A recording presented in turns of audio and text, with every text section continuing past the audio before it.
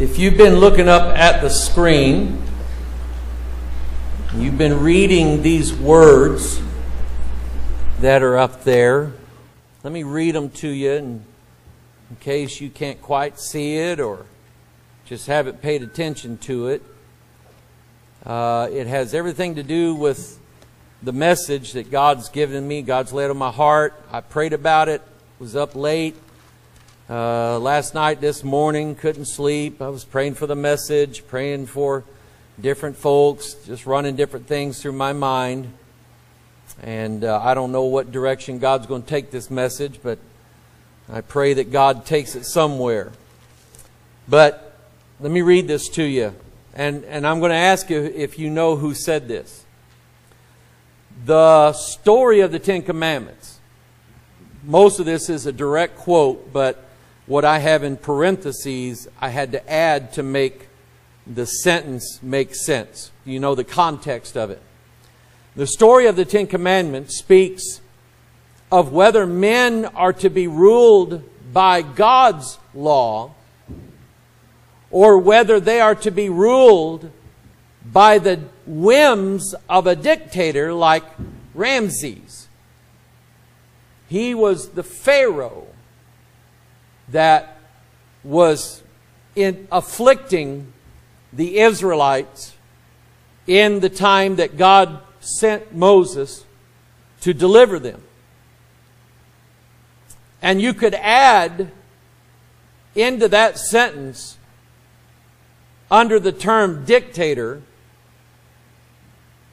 Hitler, Mussolini, Emperor of Japan, that was World War II, Pol Pot from Vietnam, Cambodia, the Kim family in North Korea. Kim Jong-un is absolute dictator. The rule of law there does not totally rely upon written law. It's up to the Kim family, especially Kim Jong-un and his sister. His sister's dangerous. But they rule in a God-like fashion over the North Koreans, have been ever since the 1950s. There are modern dictators. Some of our politicians act as if the power belongs to them and not us. Excuse me. The Constitution started out, we, the people of the United States, not we, the government. We, the people. We are headed in this country toward a dictatorship. Because when man will not be ruled by God's law, he will be ruled by dictators and evil men. God will put them, he said it in Isaiah 19, I think. God said he would send Egypt and put them under cruel authority. So you can add any modern day politician who seeks to increase his or her power over the people of this country or other countries like it. Then he asks the question, are men the property of the state? What is your answer to that, church? No. Men are not the property of the state, which means the things that man owns are not the property of the state either. Or are they free souls under God? You see, when you read the Second Amendment to the Constitution of the United States, it does not give the right for the American people to keep and bear arms. It assumes the right is already given by heaven. The right to keep and bear arms shall not be infringed, is what it says. But does not give us the right to keep and bear arms. That right is given to us by our Creator, by God, to maintain our liberty, not to shoot squirrels. That's not what the founders intended. Was that they can have guns as long as they kill possums and squirrels. Or shoot carrots, because we'll probably end up vegan in the next 20 years. I don't know what buckshot in a carrot would taste like. But are men the property of the state, or are they free souls under God? This same battle continues throughout the world today. Guess who said that? Huh? Shut up. How did you know? Cecil B. DeMille.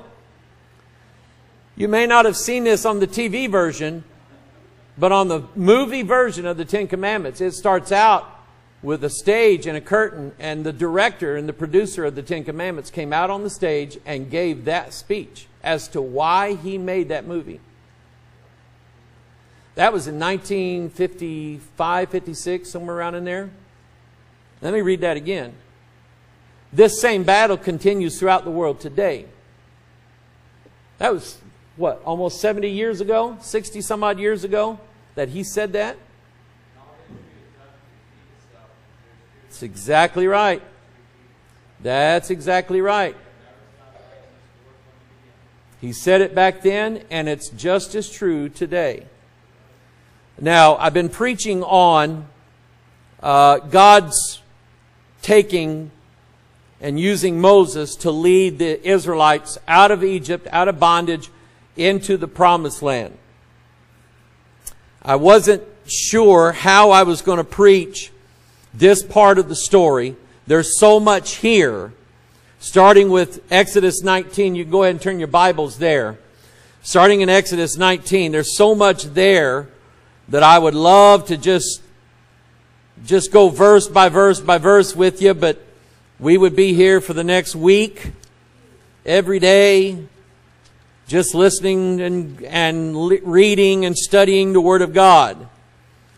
But, so I'll shorten it down to a little bit and just focus on the idea of the Ten Commandments itself.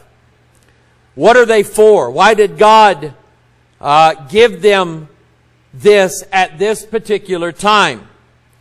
And God right now is putting something in my heart. And God, I would just tell you thank you. Now something makes sense to me.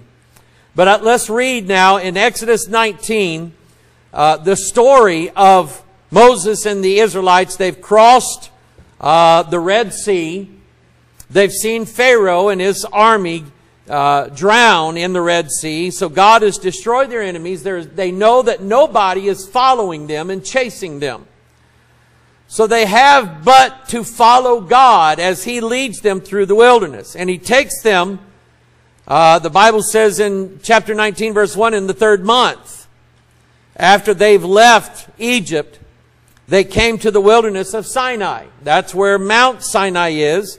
Now, if you have a map in your Bible, and you look there at the map of, I don't know if I have a map in this Bible or not. I don't think so. As this Bible somebody sent me, it has a copy of the Declaration of Independence, the Constitution, and the Bill of Rights in it.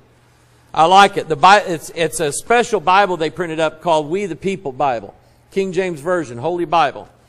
And I like it. But anyway, I don't have a map here, but if you look in the map, if you have a map in your Bible of where it says the Sinai Peninsula, and then it'll show you in the Sinai Peninsula where Mount Sinai is, take your pen or pencil and cross that out. It's not there. Mount Sinai is not in the Sinai Peninsula. That's Egypt. Mount Sinai, Paul said it was in Arabia. Paul said in Galatians chapter 5 that it was in Arabia. For this Sinai, which is in Arabia, he said it. And so the crossing of the Red Sea was made into Arabia, the desert of Arabia there. And they think they know the exact mountain that where God came down, because there's just a lot of things there that match what the scriptures say. There's archaeological evidence that sort of tells the same story that the book of Exodus tells about this particular situation. But anyway, beside that, I still believe the Bible no matter what.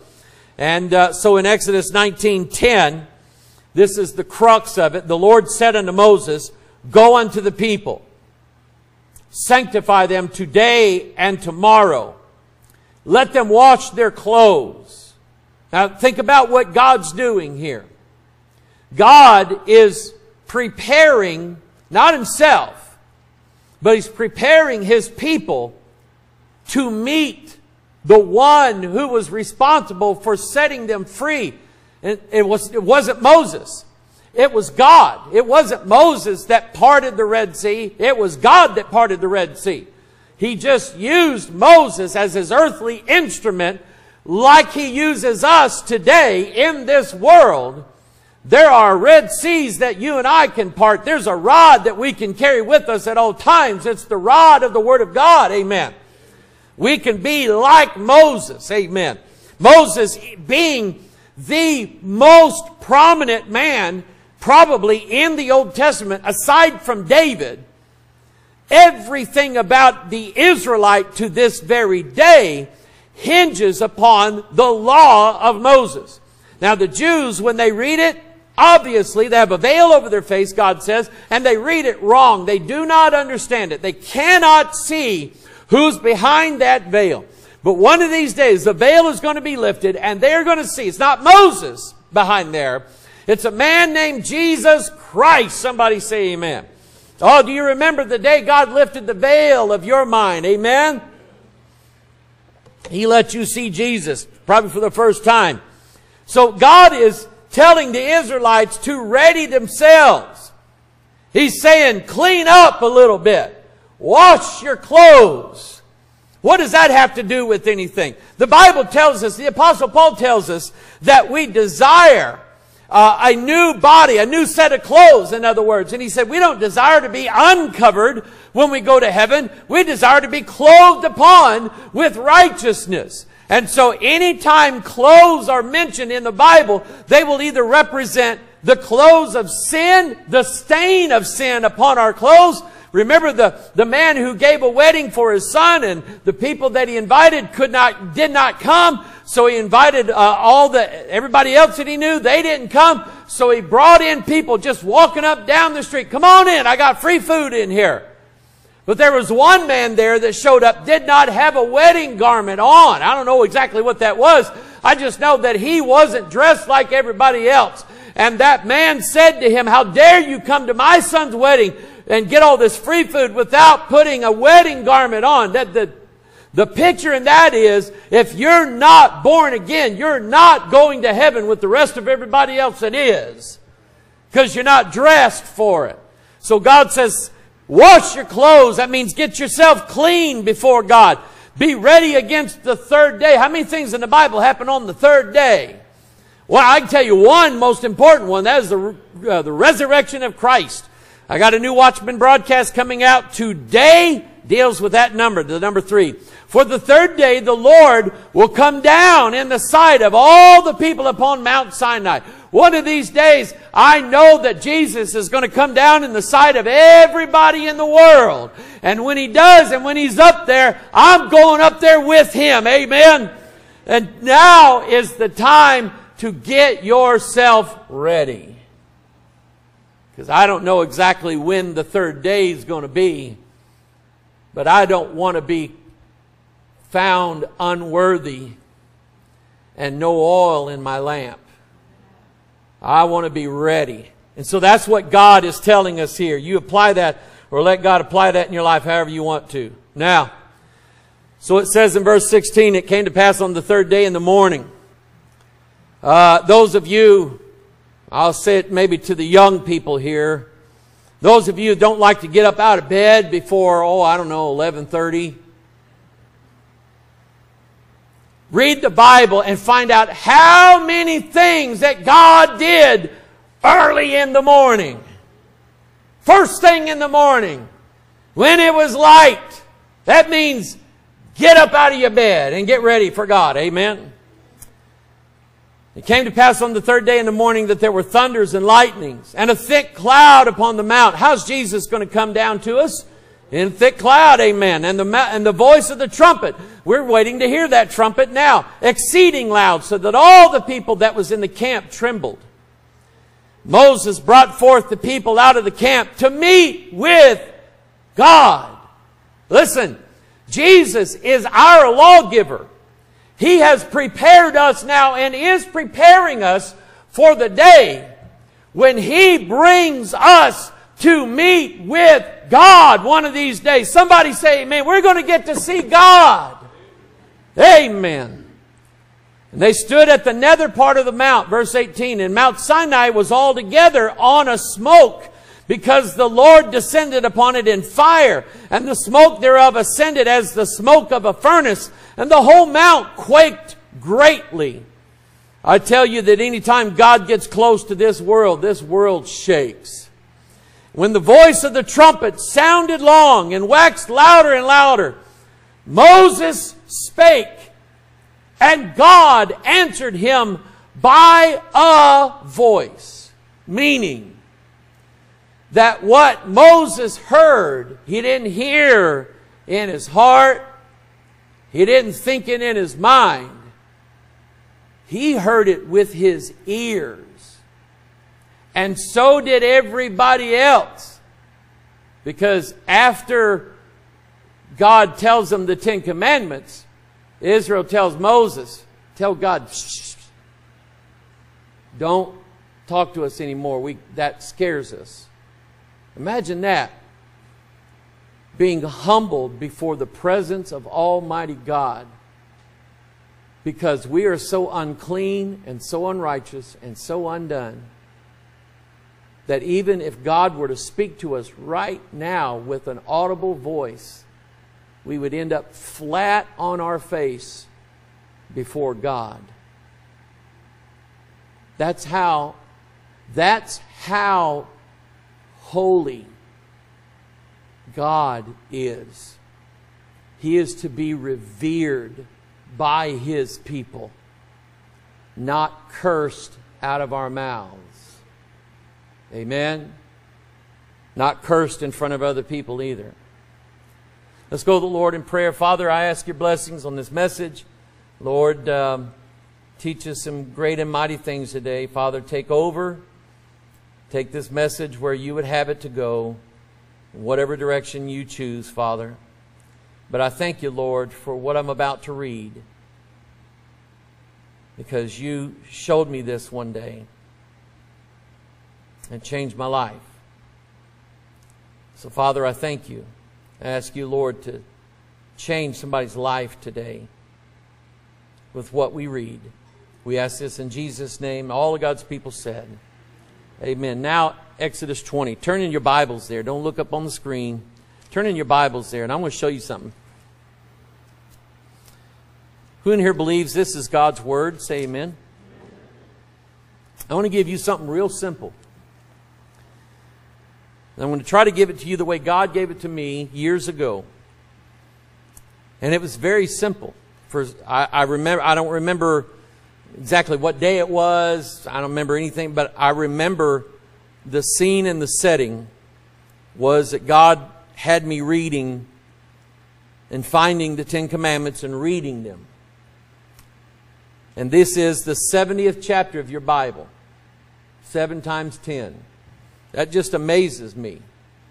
But it makes sense that God would put His 10 Commandments right there. This is God's law. Now, I asked the question earlier, why did God do this at this particular time? Let me give you an illustration. In 16, whatever year it was, the Mayflower left Holland and came across the Atlantic Ocean, and it was carrying that first group of pilgrim believers. We call them pilgrims because they were on a pilgrimage. They were coming to what they believed was their promised land. They had been, we're talking about the Puritans, they had been nearly wiped out by Bloody Mary, Mary the Queen of Scots, because she was Roman Catholic and she despised anybody that wasn't a Roman Catholic. And she massacred, I don't know how many Christian Puritan believers. So they were leaving to be able to come to a land where they could worship God the way they believed God was telling them to worship without being killed for it. They could believe what they believed God wanted them to believe. They could worship the way they believed God wanted them to worship. And they believed that they could build something similar to God's kingdom here on this earth. That was in their hearts and that was in their minds.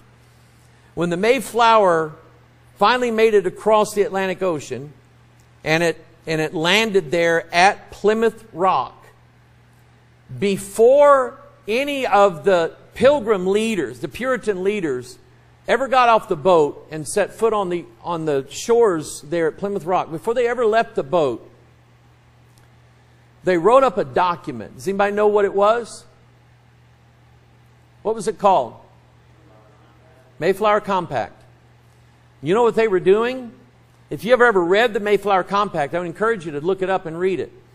They were establishing a government for themselves, to govern themselves, so that when they went off the ship and onto the land, they had the beginnings of a document that was meant to govern them on land. You see, when they're in the boat, who rules? Captain. Captain's always in charge of the boat. So they didn't have the only government they had all those weeks and months coming across the Atlantic was what the captain said. But now they're fixing to leave the boat. The captain's authority stops at the deck of that boat. When they step off of that boat and go onto the land, they knew themselves that they needed a government. Man needs to be governed. We're talking about men who were zealous for the gospel of Jesus Christ. I mean, we're talking about people who believed God. But even they knew that they were not going to honor God if they stepped over onto this country and didn't have a covenant that bound them together in a civil politic. A political union that bound them together to where they would all follow the same laws, the same statutes, and the same creed.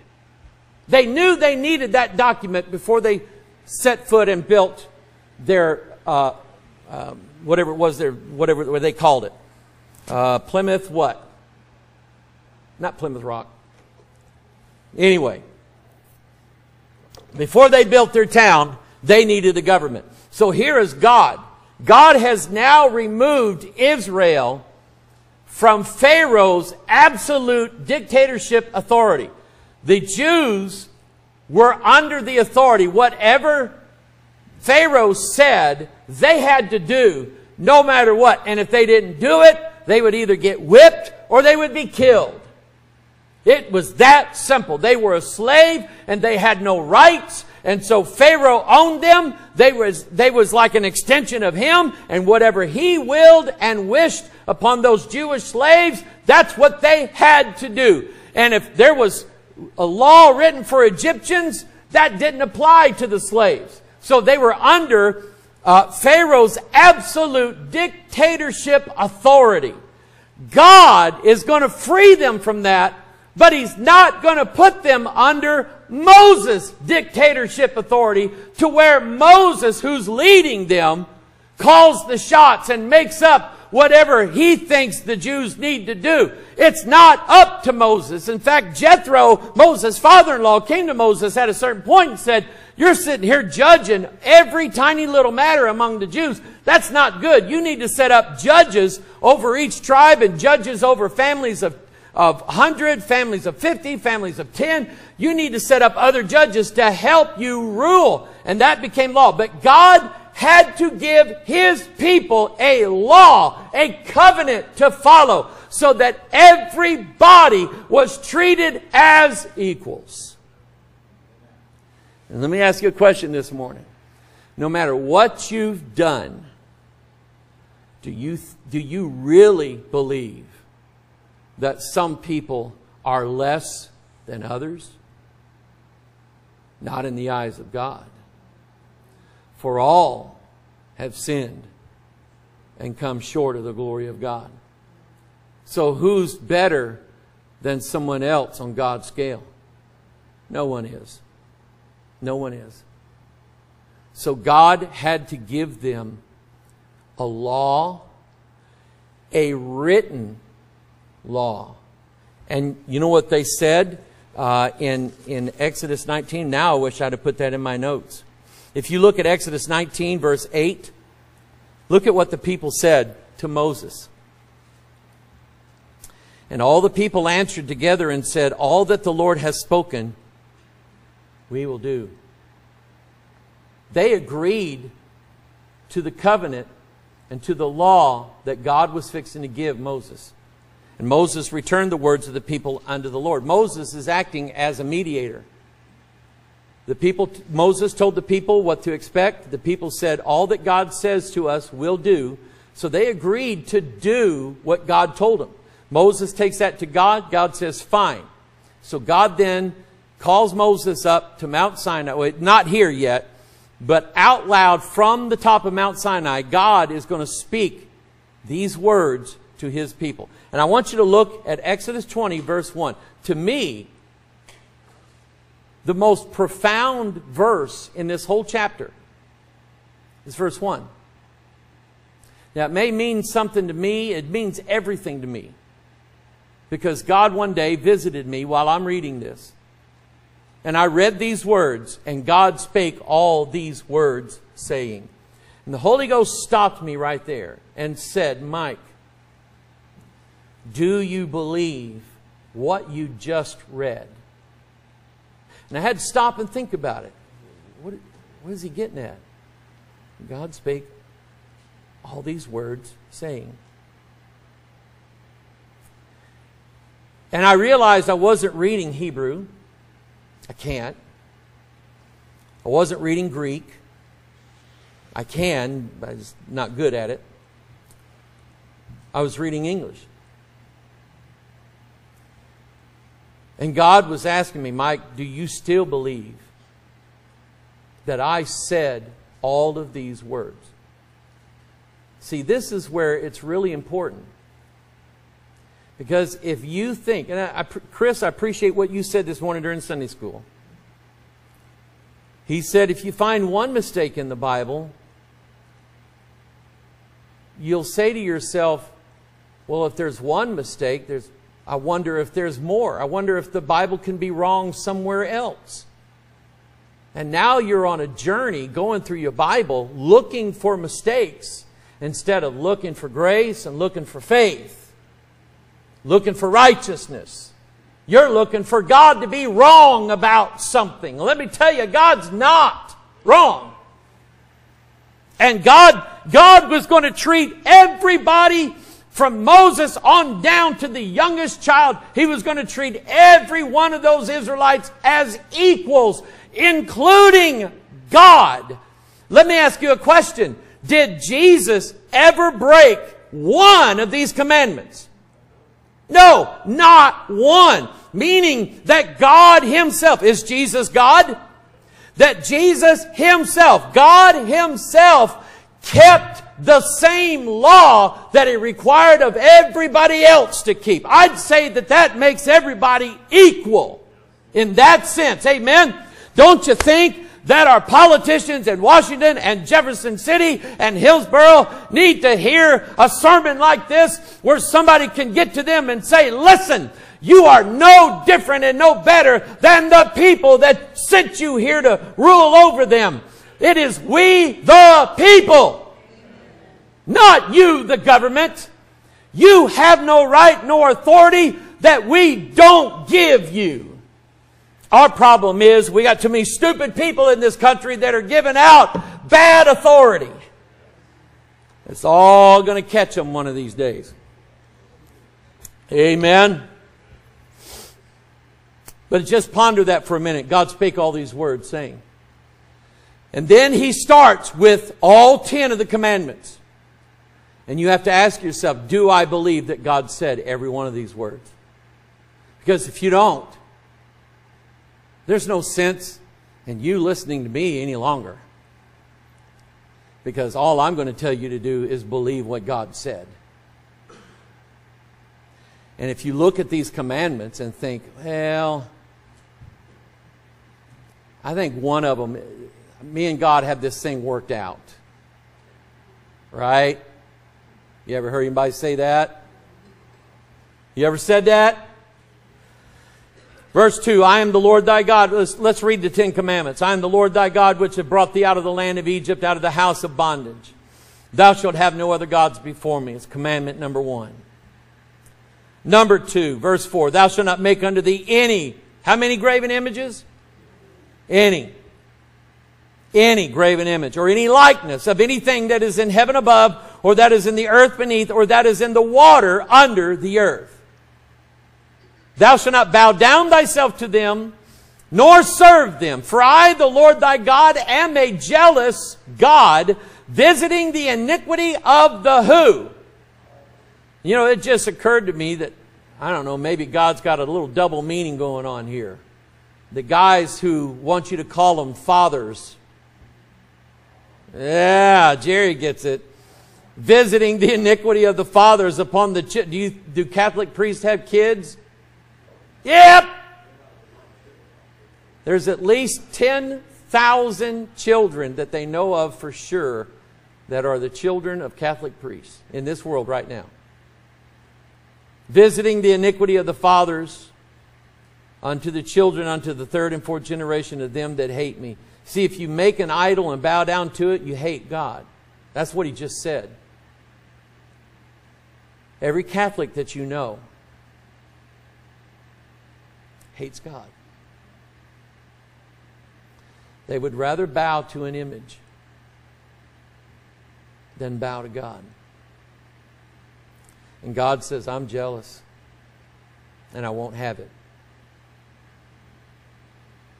And some people who call themselves Christian treat this commandment like it's merely a suggestion.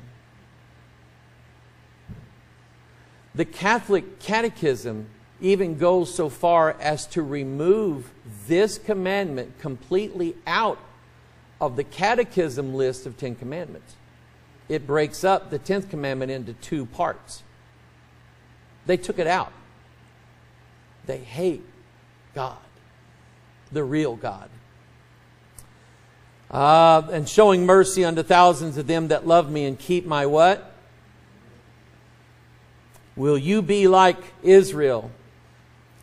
Will you say unto God today, all that thou hast said, I will do.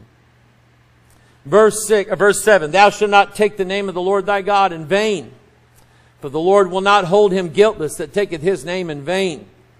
I learned early on that taking God's name in vain will either taste like soap or blood. Amen? I got raised, you don't say, oh my God. You don't say Jesus Christ as an exclamation about something. You know what really gets me now? Is that they put one of the worst curse words in the middle of Jesus Christ. That makes me shooting mad. I didn't say that. It makes me angry. For you to defile my Savior with that kind of tongue. You have no idea what my Savior did for me. You know, I go around All these guys with military hats. And I saw another couple at Walmart do the same thing. They passed a guy who had a Vietnam hat on. And so I heard him say to the guy, "Sir, thank you for your service. Thank you for your service." So I go around, and if I see these guys with the hats on, I go up to them, "Thank you for your service." And if we got time, I ask them, "Where did you serve? What did you do?" Get them to talk about it a little bit. And I just have a good time doing that. And I appreciate these guys that serve their country. And if I saw somebody that was cursing one of these guys with a Vietnam hat on, calling them names like baby killer and everything else, I think I would just jump in the middle of that one. And I think I'd stand up for the guy who lost his buddies and saw their blood spilled all over the place just to try to keep some people free from communism. That gets me. I wouldn't let them curse them, and I don't like it when people curse God. Don't take His name in vain. Verse 8, remember the Sabbath day to keep it holy. What day is the Sabbath day? Yesterday. Saturday. It's not church day. Church day is today. Rest day is yesterday. Saturday. Remember the Sabbath day to keep it holy. How do we do it? 6 days shalt thou labor and do all thy work. But the seventh day is the Sabbath of the Lord thy God. In it thou shalt not do any work, thou nor thy son, nor thy daughter, thy manservant, nor thy maidservant, nor thy cattle, nor thy stranger that is within thy gates. For in 6 days the Lord made heaven and earth, the sea and all that in them is, and rested the seventh day. Wherefore the Lord blessed the Sabbath day and hallowed it. You know what I did years ago? As pastor of Bethel Church, I would come over here on Saturday and I'd do work. And I would just, it was like Sunday, Monday, Tuesday, Wednesday, Thursday, Friday. And I'd say, man, I got to go do some work. It's Saturday. I'd be over here. I'd be doing work wherever. And I'm like, I can get away with it. I'm the preacher. I'm supposed to be holy. I'm supposed to be here. God dealt with me and said, Mike, the Sabbath was made for man, not man for the Sabbath. You've got it turned backwards. You think you're serving me, but you're not. I told you to rest. I gave you that as a blessing to you. Not a curse. That if you're not doing everything you possibly can every single day, then I'm going to be upset with you. You have a weak body. It needs rest. And I want to tell everybody here, give yourself a day of rest. Take it. It'll do you some good. Amen. Boy, God He wrote a good law, didn't He? Honor thy father and thy mother, young people. That's another thing that gets me, is when kids curse their mom and daddy. Now they do it to their face. And mama don't do nothing about it. Daddy don't do nothing about it. They curse their parents because they hate their parents. They hate their parents because their parents are trying to keep them from being stupid. Amen? Even lost parents. Now I know there's some bad examples out there. But He said, honor thy father and thy mother,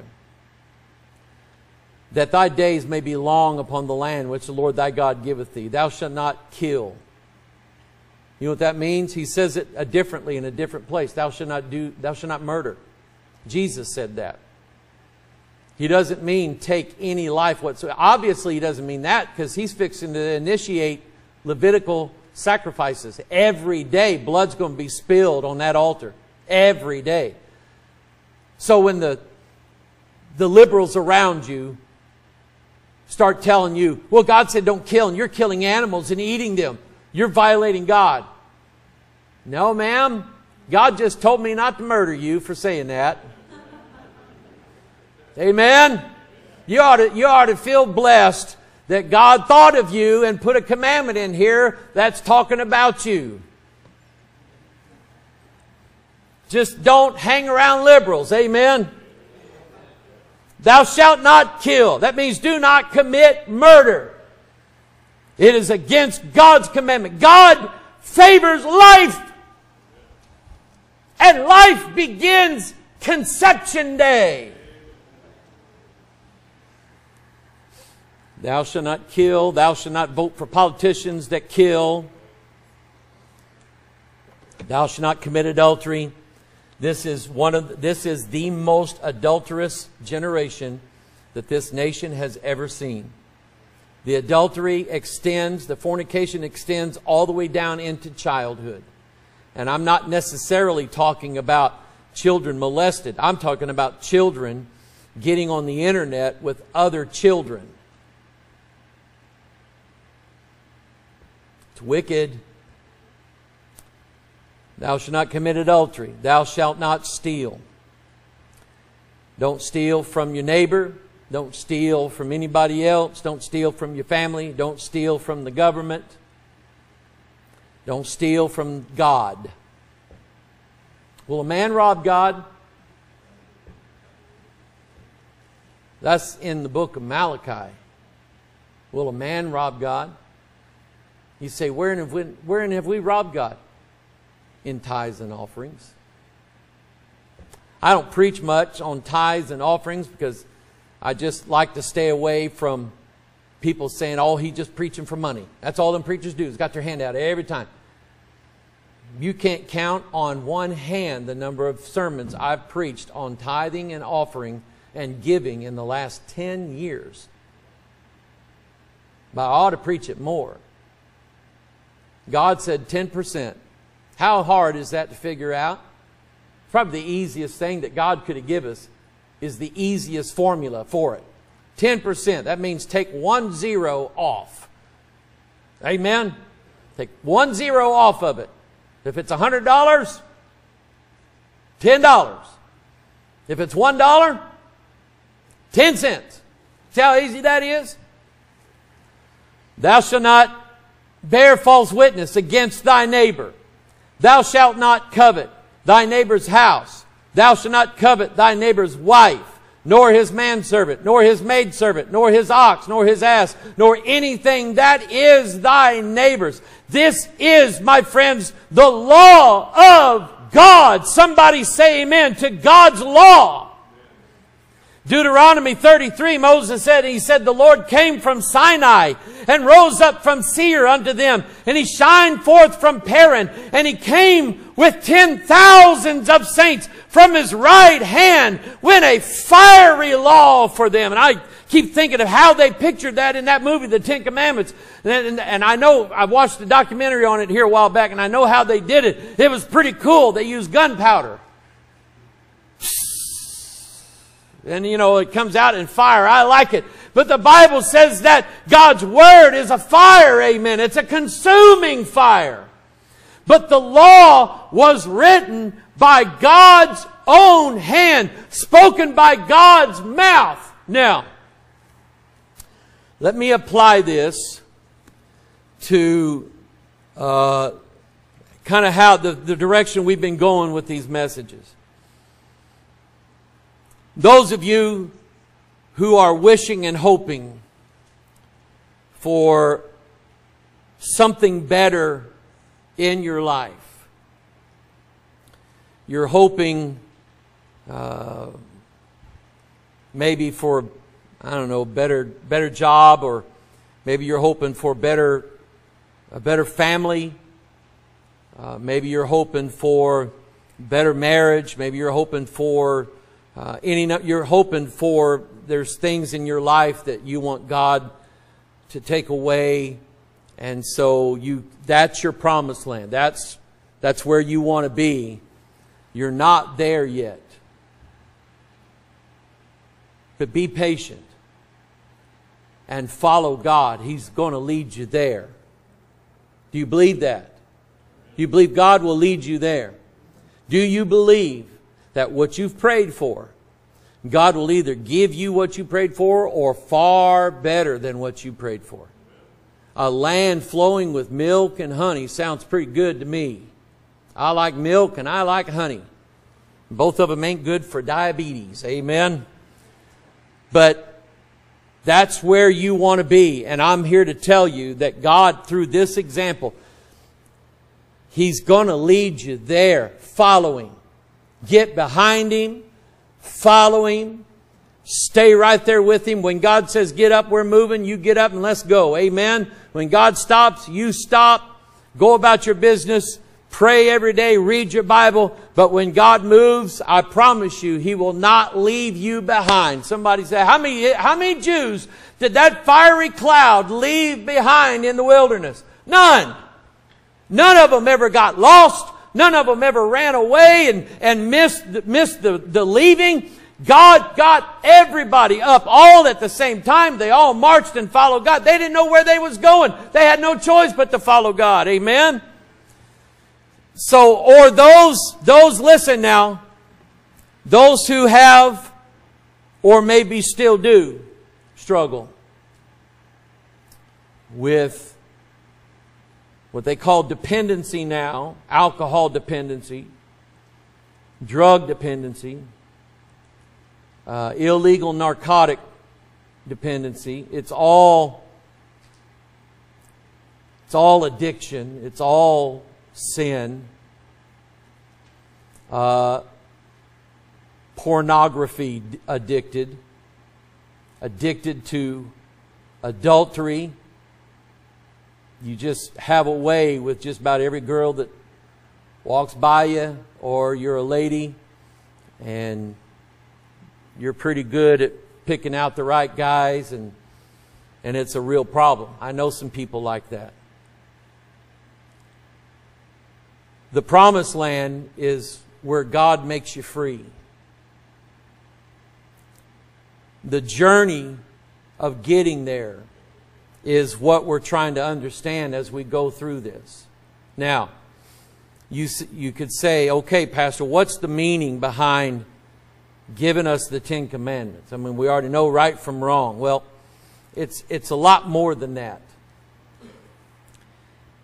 It's all about someone, listen to this now. It's all about someone setting boundaries for you. Because you need boundaries. I didn't read in Exodus 19. I want you to study that on your own. Read Exodus 19. It'll blow you away. You'll see trumpets blowing. You'll see the Lord coming down. It looks like the rapture in Exodus 19. It does. It does, man. Moses says, come on, Israel, let's go up and meet God. Whoo! I'm ready. But in that, God said, Moses, I want you to set up a barrier all around Mount Sinai. Put up big rocks if you have to. Make sure that nobody, man or beast, sets not even their big toe on the base of Mount Sinai. Because if they do, I'm going to kill them right there. They'll die. So they set it up all around Mount Sinai. And Moses told them, be sure that you do not set foot on Mount Sinai. Why? Because God is holy and you're not. It's that simple. That simple. What you think of yourself is an elevated, bloated misconception of who you really are.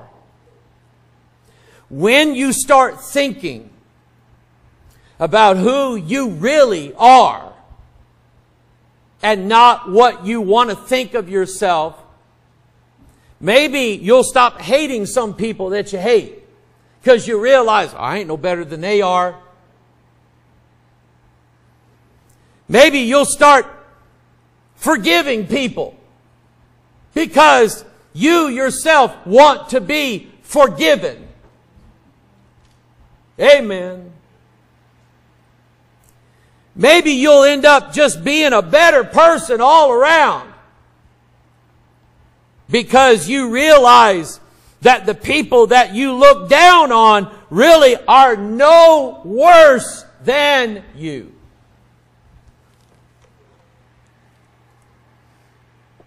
And so God set a boundary. And He said, no one is to cross this line. If you do, you will die where you stand. I will not tolerate it. God, you must remember, is a thrice holy God. The angels saying for eternity, holy, holy, holy is the Lord God Almighty, which was and is to come. They say this forever because God is holy. He's to be revered. He's to be feared. Amen. And see, part of your problem that got you in the mess that you're in now is that you didn't follow the rules. You thought the rules were for lesser people, not yourself. Don't ask me how I know all this, but I know it. You think that they're made for everybody else except you. But you're wrong. God didn't say, okay, I'm going to say who can come up on Mount Sinai. God didn't say that. God said nobody is to touch this mountain when I'm there. Nobody is. What does that tell you about Moses, whom God lets come up there? Moses, the Bible said, Moses, God said it to the Israelites. When I want to speak to my people, I'll speak to a prophet, or I'll speak in a dream or a vision. But Moses is not so. With Moses, I speak face to face. Boy, to be like Moses. Amen. But the 10 Commandments were given to us because we need rules and barriers and fences. Electric fences with barbed razor wire on the top of it to tell us that we can't go there. If you're trying to break free from alcohol, don't ask your bar buddies to help you. They won't. Because when you get ready to break and want to drink, they'll pour it for you. Cursed be anyone who puts the bottle to his neighbor's lips. The Bible says that. It says it better than I just said it, but it says it. If you can't stay off of stuff on the internet, maybe you don't need the internet. You know, we got along for thousands of years without the internet.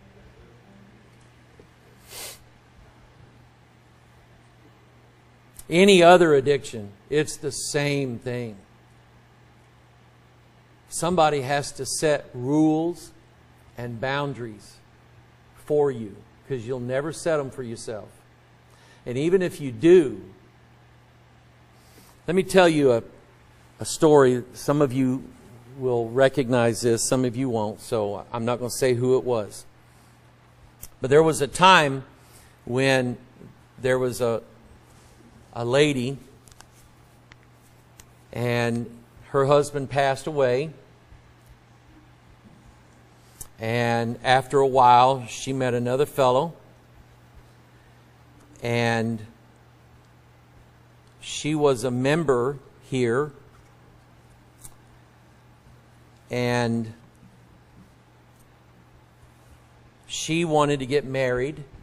He didn't, because he had been in 2 or 3 bad marriages before, and he didn't like how they turned out because these women got all of his stuff. And so he turned down any idea of marriage to this woman. Well, they split up. But after a while, they got back together. And unbeknownst to me, they decided to go on a cruise together.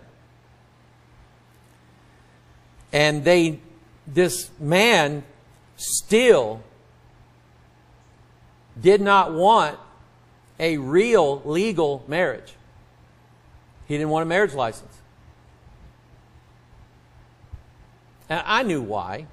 He had told me. He made the mistake of telling me why he didn't want to get a marriage license. Because he said, I got married 2 or 3 times before. They took me for everything I have. They used that marriage license. And he said, I'm not doing it again. I got a farm. I got my stuff. I got everything I want. And I don't want somebody else to end up with it in a divorce. And so he just dug his heels in and said, I'm not doing it. They knew my stand on it. So unbeknownst to me, they decided to go on a cruise. And when they got on the cruise ship, they looked at each other, held hands, and made promises to each other. And then shacked up on the cruise ship. And then she moved in with him. I had to deal with this, and I didn't want to. Tell me why the guy didn't want a marriage license. Tell me why he didn't even want a witness. They didn't do that. They didn't ask the captain to marry them. They went into their room, looked at each other, held hands, made promises to each other, and said, we're married now. Even a simple, I call it an in and out marriage. I got one of those. It takes about 3 minutes. And that even by law requires 2 witnesses. There was no witnesses to this. I have no idea what they said to each other. No idea what promises they made. Why would a person make a promise to somebody, but he doesn't want anybody else to know about it? That's easy to figure out because he already told me why. So that if he got ready to cut this off, he could do it cleanly, and she had no right to anything that he had. He could just kick her out the door and say, there you go. We're not really married. Get out. This is my house. I'll live how I want to. We got into quite an argument. And I confronted him over what he had told me. I knew exactly why he did, and he admitted it. And I pleaded with him. I begged him to reconcile this and let's do this thing right. And he just absolutely refused. And here's why I'm telling you this. When you make promises to yourself, you're the only person you're going to let down. And that way, you can do it, and nobody else knows. Now you still have the same problem that you did before. Everybody needs barriers. Everybody needs rules. Everybody needs walls to keep us away from things. Here's what Paul said. The sin that does so easily beset us. And if it's too much for you to go to a bar and just talk to the fellas, you can't go to the bar no more. You can't take cough medicine no more. There's just a whole list of things if you drink that you just can't do anymore, ever again. Same way with drugs, same way with sex, or same way with adultery, same way with pornography, same way with anything else that you could get addicted to. If you don't, the courts are full of people on probation who made empty promises to a judge that they would get better. But they don't follow the court rules either. So what makes them think, if they're not going to follow what a court says to them, how are they going to follow what they say to themselves? It's never going to happen that way. You have to ask, if you don't ask anybody else, ask God. to help, send somebody to help you put barriers around your life. And those barriers are equal. Everybody has to be. So let me just throw this out to you. Would it be okay if I let some of you in the church drink, but I'm telling Roy, stay away from that now. That's not good for you. Would it be okay for me to drink? Or to let, I don't know, John? Would it be okay to let anybody else do it? No. Everybody follows the same rules. That's the covenant that we are under. This is the covenant that saves us. And the covenant that we agreed to keep. All that thou hast said, God, we will do. My answer to you this morning is, will you do it? Let's bow our heads.